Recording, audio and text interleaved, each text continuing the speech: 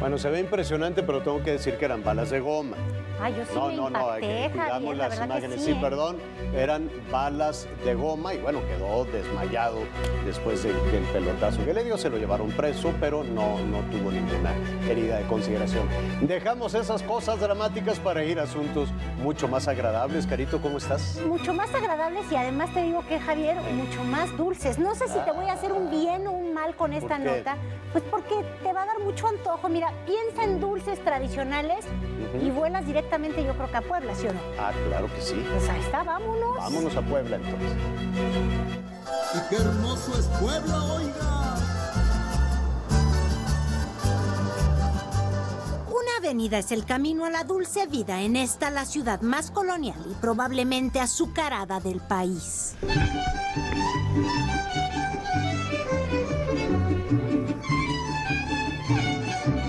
Los estantes desbordan en rosa mexicano, verde, polvorones, jamoncillos, trufas decoradas, rompopes, repisas caóticas en las que macarrones y tortitas de Santa Clara disputan el ojo del observador.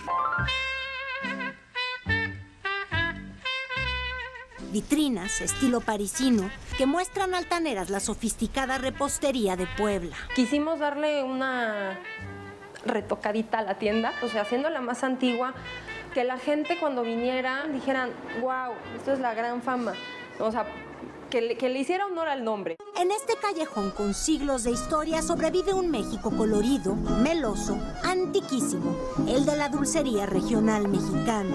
Nos encontramos en la antigua calle del Portal de Santa Clara, actualmente la 6 Oriente, pero mejor conocida y popularmente conocida como la calle de los Dulces.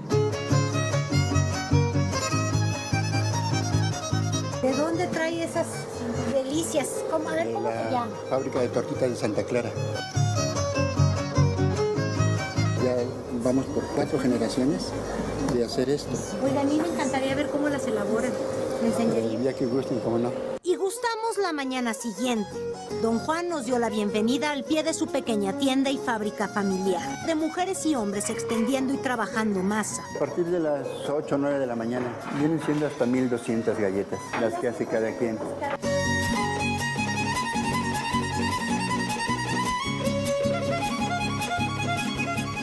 Era totalmente artesanal esto. Esto lo hacíamos en tiempos del abuelo, de mi papá. Y esto es la tortita de Santa Clara original. Leti nos muestra la técnica de esta galleta que hacían madres clarisas desde 1890. Cuando yo entré me costaba bastante. Me gusta, o sea, no hacemos nada más esto, hacemos rosca, hacemos polvorón.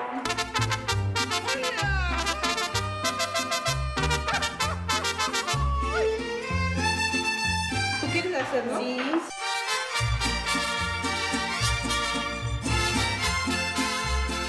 ¿Sí quedó? No, le falta. En las cazuelas de cobre está el dulce de pepita de calabaza y con vigor Mari Carmen hace el tallado o el pamís, como ellos dicen. Artesanal 100%. Mire, está café, tiene que quedar todo este blanco, así como está así. Después viene el llenado, empacado, decorado y finalmente a la boca. Bueno, y cuando hablamos de dulces típicos hablamos de un trabajo completamente artesanal. Ya estamos en el vaciado de las galletitas de Santa Clara y le toma como un par de horas para ya estar en su punto. Y yo no me puedo aguantar las ganas. ¿Se las puedo robar? Sí. Venga, señor.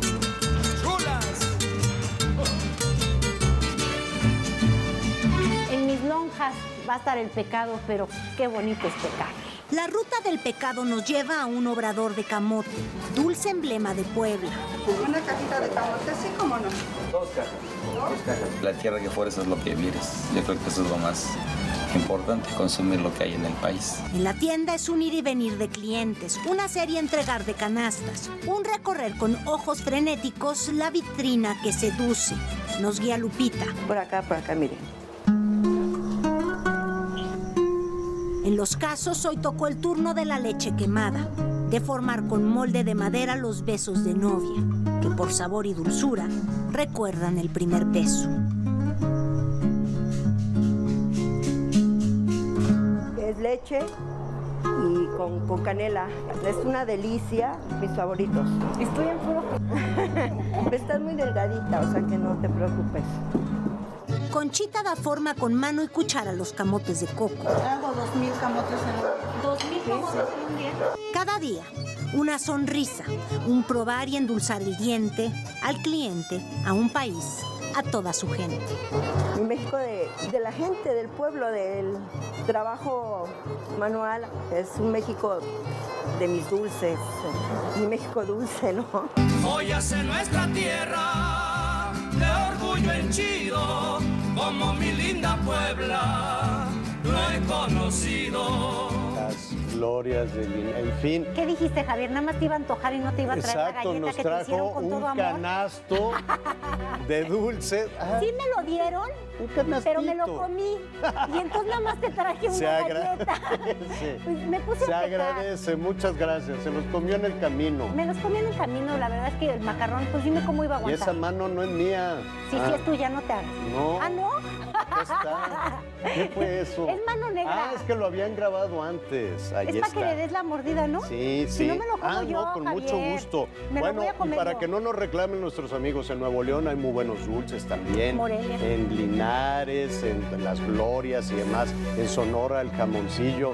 En Michoacán también hay una variedad de dulces. En Jalisco, en Querétaro. La verdad es que somos un país muy dulcero. Pero saludos a Puebla porque vamos a estar por allá el jueves y el viernes. Yo sí te Las ideas. Yo sí traigo un canasto. Gracias, Carito. Eres muy amable, lo voy a probar. Gracias, Javier. Ahí está, sabrosura. Buenísimo. Uy, Buenísimo. tortita Santa Clara. Vamos a los anuncios mientras comparto se llama Tortita Santa Clara. esta tortita de Santa Clara con Carito. Carito, como siempre, muy buen trabajo. Me encanta pecar contigo comiendo. Vamos a los anuncios. Gracias, Javier.